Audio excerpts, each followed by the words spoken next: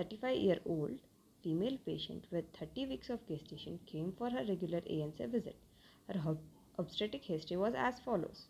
Her first pregnancy was a twin gestation, but both babies were stillborn. Second pregnancy was a normal vaginal delivery at 38 weeks of gestation. And her third pregnancy was missed abortion at 2 months of gestation. What would be her parity index? Any guesses?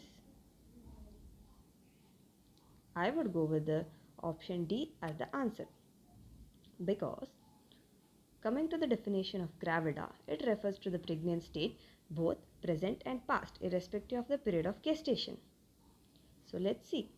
Here is first pregnancy, second, third and the current pregnancy which is counted. But many of us will be confused with the twin gestation, but it's still counted as one. So it would be G4.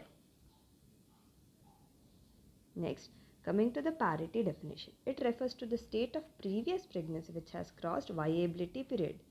Notice the previous pregnancy, it's the previous pregnancy. So we have here 1, 2 gestation which has crossed a viability period, and the current pregnancy which has crossed a viability period is not counted.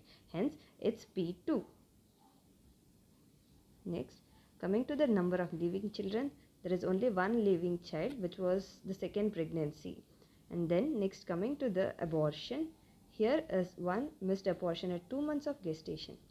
The stillborn is not counted in the number of abortion, but because it has crossed the number of viability periods. So hence it's L1 and A1.